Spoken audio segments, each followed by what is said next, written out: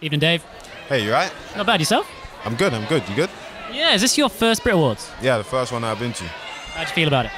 It's surreal, you know? It's an amazing feeling. What do you make of your competition? The highest level. They are the highest level that I could be surrounded by, you know? So it's the best competition to be around. Other than yourself, who would you like to see win? J Hus. What do you reckon it is about J Hus that's captured so many people's imaginations?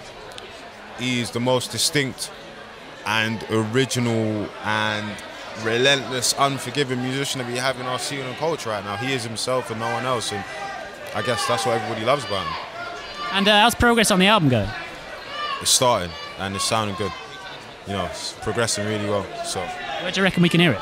sorry? When do you reckon we can hear it? This year. Yeah, definitely 2018. Any sort of massive collaborations going on there, or are you going to keep it all down to yourself? I mean, I think that what's going to happen is going to happen naturally. I haven't started or gone out and looked for collaborations, but I know there's a lot of people that I've been trying to work with when it gets to that level to put something out on my debut, so I'm definitely going to be going for them. And do you have any ideas in terms of lyrics or sound about where you want to take things from here?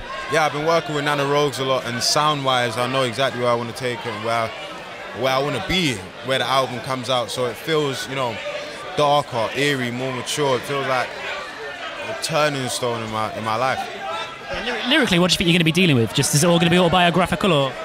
You know, I've been going through a lot recently, and it's difficult to speak about, but my friend always said, like, when you're speaking, just keep it in the music. So I feel like I've gone through a lot in the last couple of months that's going to allow me to open up a brand new chapter in my life, music-wise, album-wise, and just shed a lot of light into a lot of things, because London's in a crazy place right now. It's so positive in certain areas and so negative in certain areas, and I feel like now is the best time to speak about it and put all of that into the music.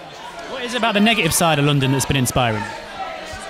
I mean, you know, we've got so many different aspects. Like, we've got the Grenfell Tower, which obviously still hasn't been dealt with, which we've still been feeling uneasy about. It's just not fair. The way that it's been dealt with and handled is just politically, it's so much politics in that.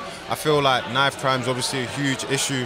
I feel like there's so many different aspects of just fundamentally the way that our system's working in terms of, you know, the lack of choice that we have in the things that are happening, leaving the EU and the way that we're going.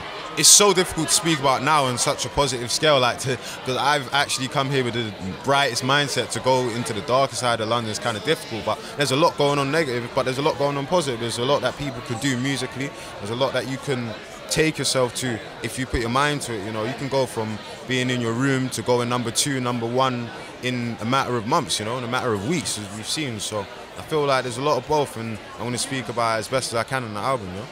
Back to the positive, don't want to get too dark. When do you reckon we can see you on the road again? Not this year. Only in America, but maybe 2019.